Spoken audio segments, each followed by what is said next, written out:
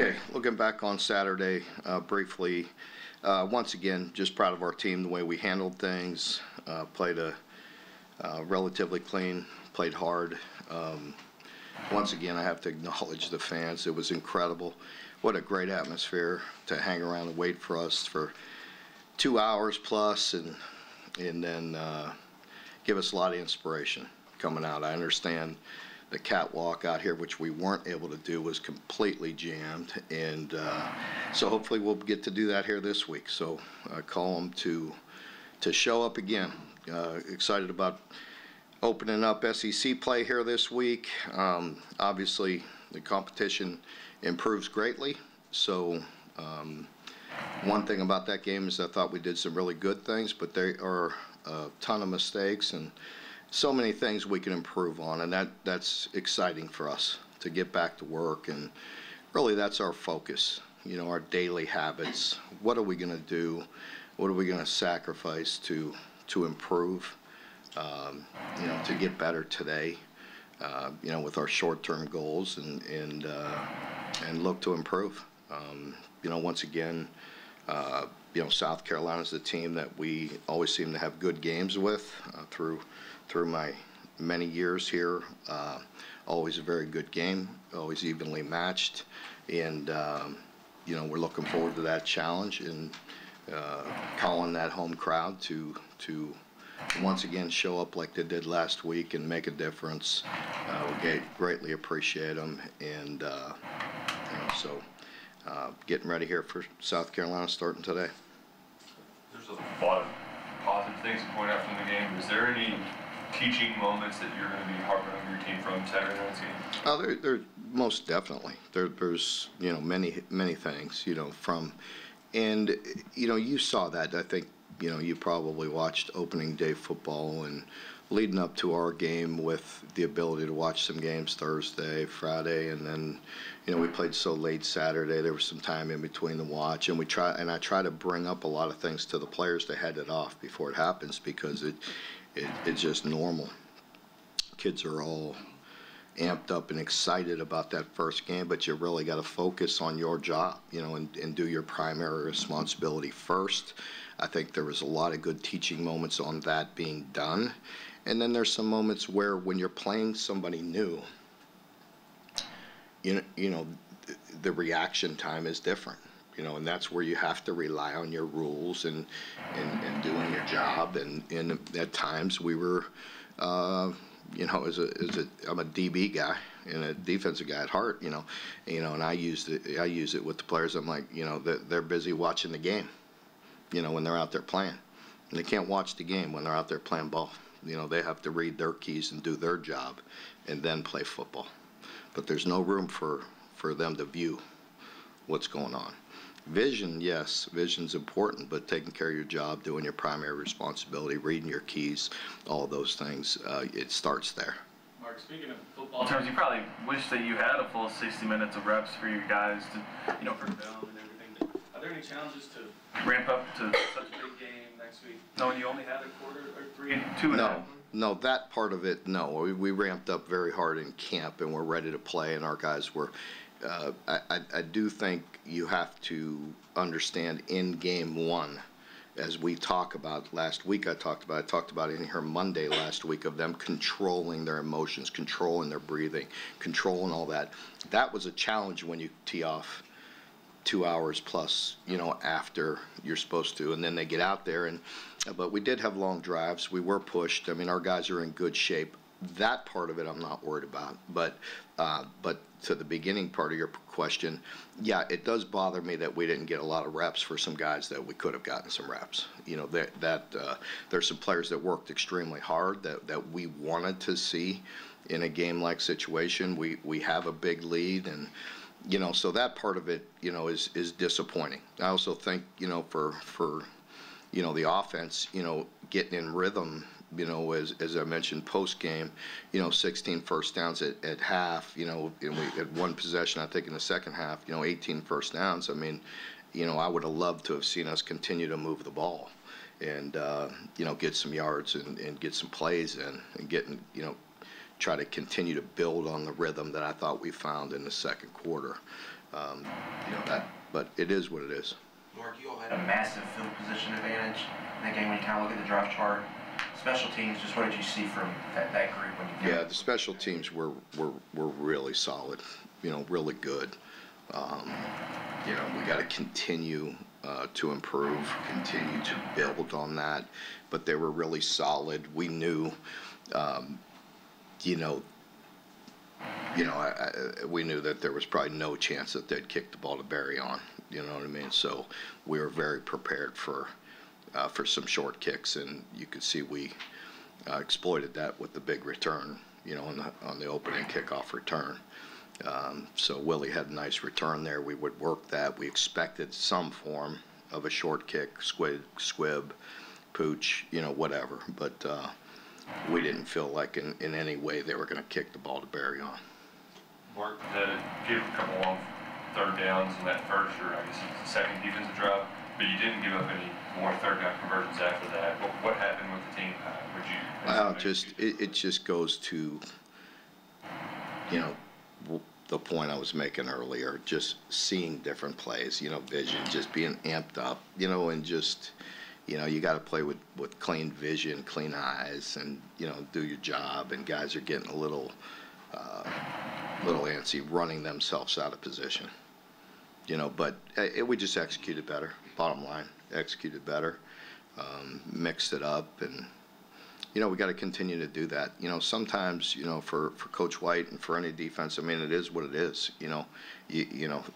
Maybe you're going to be in man, maybe you're going to bring 5, maybe you're going to bring 6, but you got to win some one-on-ones as well. Mark, it looked like as the game moved along, the offensive line was really getting into a good rhythm in the run game in particular. I agree. I thought, the coaches did a nice job of just mixing it up and mixing up the run game, hitting them with the perimeter stuff, stretching them out, hitting it downhill. Just a good mixture. Mark, you all have talked about Jason Patterson since the spring. The one series he got, it was really good out there. Just what about him made him able to seize that, a spot rotation as a freshman? I think we've seen that since then. I think, just the opportunity he had in the spring to get a lot of reps, and he made the most of it. He's one of those guys that's, he's pretty serious. He's locked in on his daily goals, and he works hard daily. Kind of puts his head down, keeps his mouth shut, and works hard. And he's worried about just getting better. And I don't mean that in any selfish way. He just wants to help the team and wants to get better, and I love that attitude. What sort of challenges does Lenore Sellers present to the defense? Yeah, he's a dual threat guy. He's big, he's strong.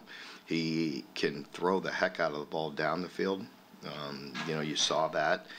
So you see the arm talent. So I think a very good football player that is going to get better with every snap he takes, every game, every rep. He'll improve. And but very good. Physical guy with a lot of attributes. He could run, he could throw. He seems like a very mature young man. So, obviously everything you read and see about him, takes the game very serious and works very hard at it. Mark, I think against ODU, South Carolina edge rushers were responsible for 6 tackles for loss and 4 forced fumbles. Yeah. What's the key to getting those guys blocked? Yeah, they have a really good combination with 5 and 6, so you can see them both out there. You can't miss them. You may get the numbers confused because they both play. They're one's a very mature older player that's an impact player in Kennard, and then with Dylan Stewart, the 5-star freshman, big time player, very disruptive. Those guys are. They're just very good players. They're athletic. They get off on the football. They attack. But they also have a nice feel.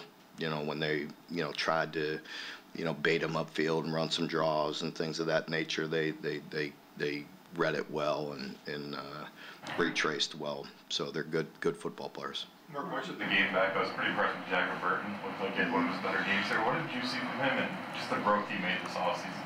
Yeah, he did good. He's getting better. He's going to be pushed, by Coach Wolf and all of us. And again, I think he's growing. There's still a player too that he needs to finish better. And we had a couple opportunities had he finished, cleaner.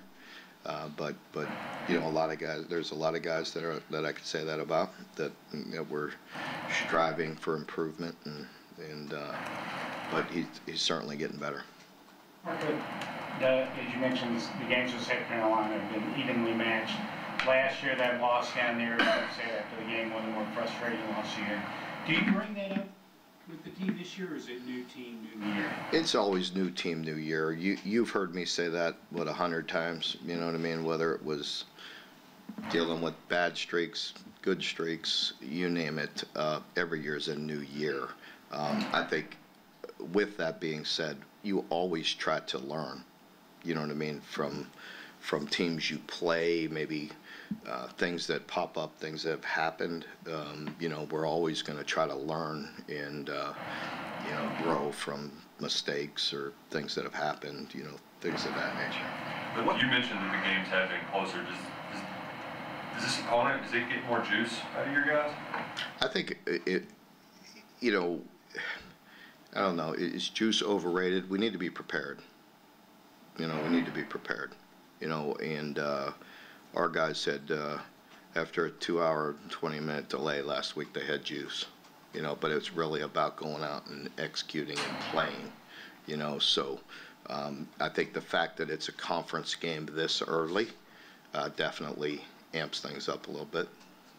What did you think your offensive operation as far as getting the tempo you wanted to get? Well, I think you saw that, with plays. We had a good number of plays, and again, how many times have you heard me say you're going to distribute the football if you get first downs? We want explosive plays. I think we found a nice mixture. We created some explosives, but we also moved the ball. And the tempo and the operation was better. Wasn't perfect, by any stretch. We've got to clean up some things with just, formationally and all the different nuances. There is quite a bit that goes on pre-snap with our offense. And Coach Bush talks about that constantly, that we have to win the pre-snap because there's a lot going on with formations, motions, shifts, and then executing. Because if you can do that effectively, it puts some pressure on some guys. You don't think you had any false starts? I don't think we had any false starts. I did have to burn two timeouts. So that I went into the game saying, hey, I will burn the timeouts. I wasn't panicking about that. If something wasn't perfect, let's just call timeout, regroup, and get them settled in. Because again, there's a lot going on, and I think I like where we're headed. We have some more work to do. Brock Vandegrift, obviously in his first college start, a lot of things that could have gone wrong with the delay didn't. Obviously, an early turnover. But his ability to settle in and really make plays with his feet, the vision that he seems to have downfield, what kind of a weapon is that going into the season? Because it seems like it's something we haven't had, except for Will, really, when he was here a couple years ago and fully healthy. Yeah, I agree. I think he made very good decisions. I thought Brock, as I mentioned post-game, I thought he played like I thought he would play. And I had a lot of confidence in him going into the game. And I think he delivered. Does that mean he played perfect or anything like that? No. He knows. He'll be the first to admit that there's things that we need to improve on. But I thought his pocket awareness was very good. I thought, in practice, that's hard to simulate all of that all the time. But the fact that he could step up, and scramble when he had to, buy time to throw the ball. Throw in rhythm and on time. He did all those things. And, he's not going to be perfect. No quarterback is with all that decision making. There's a lot that goes on. There's a lot they're reading, and then they have to feel all that pressure. As you just mentioned, we're certainly going to not be as comfortable this week with South Carolina's defensive front and the way they could, you know, pressure the quarterback. So we got to make sure we have a very good plan for that. And you know, but you know, he played very good. It was good to see. I thought he played like a confident, you know, confident quarterback. He didn't seem like a first-year starter. So hopefully he can continue to improve on that. Coach, the defense was able to force a couple turnovers and get some sacks, and it's kind of led to some saying that this might be one of the better groups you've had. What about this group is different to maybe some of the better defenses you've had? You know, I don't know. That's to be determined. I'm not ready to anoint them yet, you know, on any of that. There's things that we need to improve on a great deal from this game. And I just want to see us stay in the daily focus and handle the things we need to do daily, you know, to help us today, you know, improve on some of the things and mistakes we've made. And then, you know, this week with our short-term goals of taking care of business here with our next game. Mark, I think the fans were really excited about Bush, especially that one series where you took, I think it was 3 straight deep shots. I don't know how many times in your tenure you'd be comfortable with a guy, you know, calling 3 straight shots, but you seem to be comfortable with Bush. And how is that working out?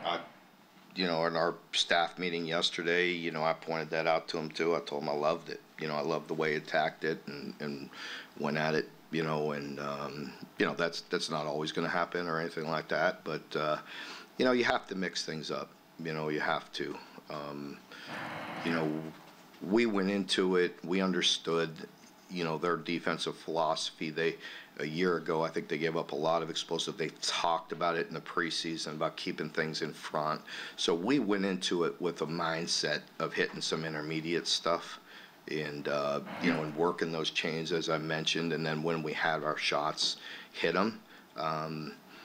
And there was a few that we missed also, you know, whether we checked out of one that we had a shot and it was the right coverage for the right shot, but we missed it. And you know, and so we just continue to work at it. But I've noticed that with Coach, you know, all the way from spring. You know, he's not afraid to get the ball down the field. It seemed like Brock was confident in it. There was one he rolled out opposite arm side and threw a great ball at Barryon, and Barryon just didn't reel it in. But it was, yeah, for him to be able to move out of the pocket and still take those. Yeah, I thought so too. It was an incredible throw. You know what I mean? It was one of those ones that he was going to his left, had to turn and throw, and threw a very good ball. And at that point, you know, again, you know, no excuses for Barryon. It was raining and a little slippery, and he didn't bring it in. And it was also one of those ones where, you know, it was definitely hanging in over the middle. You know, you're going to take a shot too. But we'll get the next one. Mark, I was looking at some numbers here for Alex Rayner. You know, dating back to the beginning of the 22 season, he's made 29 of his last 32 field goals. I guess, has he been even better than that? Are you trying to jinx him? Yeah. I know, I'm just saying. Has he been maybe even better than what you thought when you got caught him? No, he's a very good player. I mean, it's probably fair to say he's a little more consistent. And I mean, I had an expectation when he came in he was a good kicker, and he's done that. Yeah. Mark, I think on the only 3rd and short you guys had Saturday, you ran the end around the Barryon. How do you feel about your running backs in those situations where everybody knows you got to run the ball with a chip out? And that seemed like it was I thought that was a point, you know, I made Saturday morning in one of our meetings with our team that I wanted to be able to run the ball when the whole stadium knew we were going to run the ball. And, you know, I think, you know, we got going in the run game, but we're going to continue to improve, and we need to. We got to continue to challenge them. I felt confident in our running backs with no problem, and I felt confident with our O-line. We just got to get on the same page, and we have to do it. I told you after the game that was my fault on the 4th and 1. I mean, I think you all know me and watched me over the years. You know, I'm going to be calculated with that, but pretty aggressive when the time's right. And depending on the opponent and the situation and the whole deal, but not that I regret it. We go up 2 scores, you know, you go up 10-0. You know, I felt good about making the field goal, as you pointed out, with Alex being pretty steady. But again, I got confused on the chains with that melee going on over there. You know, 4th and 1 in that situation. you know, at the moment, I'm like, guys, this is my bad. Like, I was confused. I didn't see the change. And you know, you only have so much time. You don't want to get a delay a game. You know, so when I see those sticks and you're substituting 11 guys, you know, I want to get that operation going so they're not rushed and get a delay and all that. But again, no excuses. Just the situation was what it was. No, you're good. South Carolina ran it twice as many times as they threw it. How does that challenge your defense, not just to be stout, but also to make sure your secondary is engaged? Yeah, I think part of that is just like us as well, with Sellers pulling it down some too, and reading it and checking, you know what I mean, and we had some of that as well. You know, I think, you know, I'm sure they want to be balanced, you know, but anytime you have a quarterback that's dual threat, you know, it could add a few more runs in there as well. And there's reads on there. A lot of their run plays have screens and bubbles and RPOs and things of that nature that, you know, any quarterback, ours included, as you keep on playing, you know what I mean, you feel more comfortable mixing it up and sprinkling in some of those throws. You have a guy like Brock who can keep things alive. If I could go back real quick, last year we had 2nd and 2, and we had one that we could run or we could throw, and it kills me that we didn't hand it. We throw the ball backwards and lose 7 yards instead of going out. Could have scored. So anyway, still pisses me. Anyway, I don't know why that just jumped in my mind. But go ahead, Jeff. Sorry. When you've got a guy like Brock who can keep things alive and keep those eyes down the field and everything, does it take some time for the other guys around him to learn that and adjust that, hey, we've got to stay in this?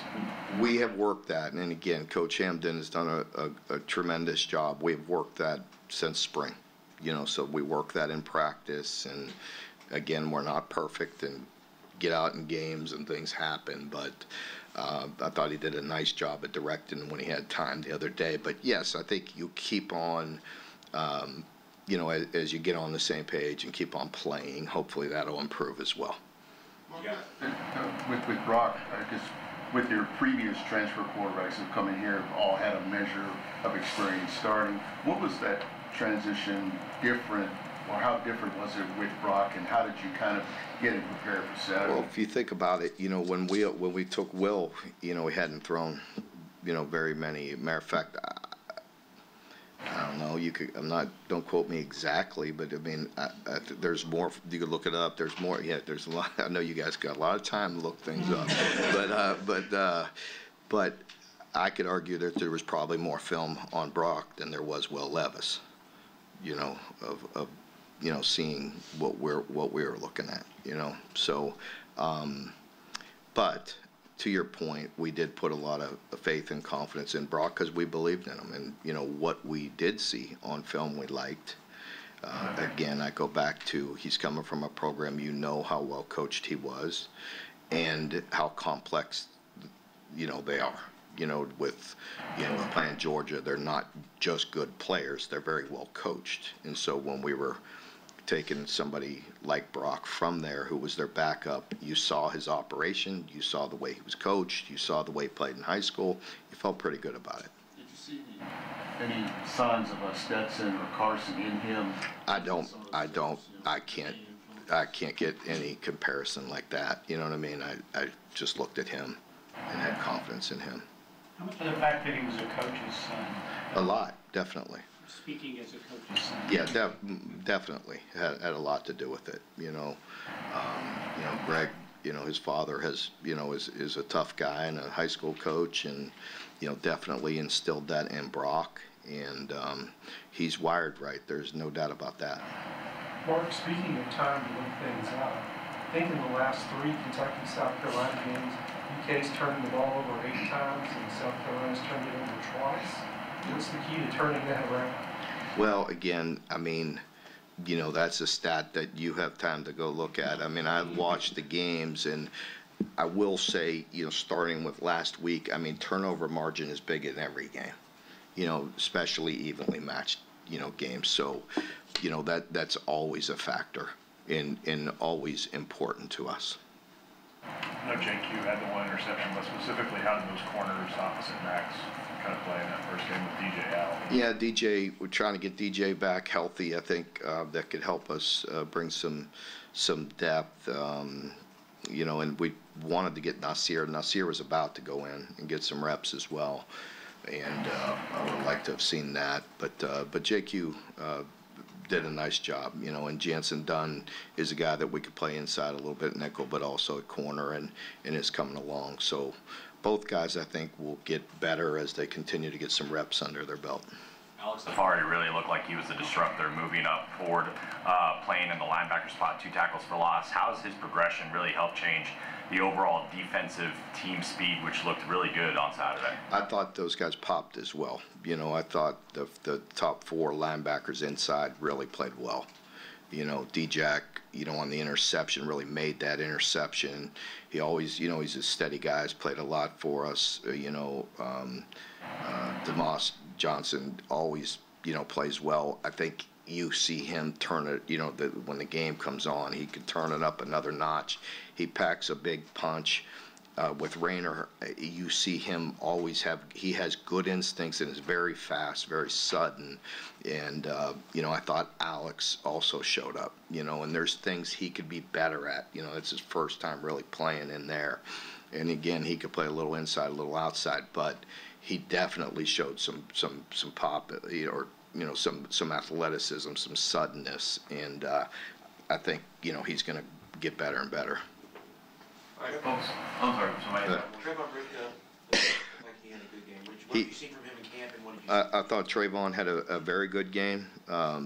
You know, he's a guy that you know, has played a lot of football for us. I'd like to see him take another step, and I thought this first game showed that. You know, I thought he was disruptive, you know, did his job. A lot of times those interior defensive linemen are unsung guys. You know, nobody talks about them because they're doing a lot of dirty work and cleaning things up inside there. And I thought he played very well, and I thought he showed a lot of growth because Trayvon, you know, has a tendency to be, you know, he's an emotional guy, and you know, there was one late hit in particular, and you know what I mean. And I don't think it was called, but there were some things going on after the play, and normally he would respond in a different way, and he was very frustrated by it. But again, that's the unselfishness we're looking for. It takes a bigger, stronger man to take that penalty. Just like when we've got a gift when somebody hit us late, and it would have been 3rd and 1, I want to say, on the goal line, 1 or 2. You know, those aren't give-me's. You know what I mean? They have a chance to stop us. You have a chance to turn it over, and they gave us a new set of downs, and it was good by our guys not retaliating. I talked a lot about that because early in the year, again, all the emotions. I've watched a lot of football. You see things happening all the time of just being an unselfish football team and being a smart football team and having a high IQ. We've got to be that way. You know, we cannot beat ourselves. And football 101, you can't beat anybody until you stop beating yourself.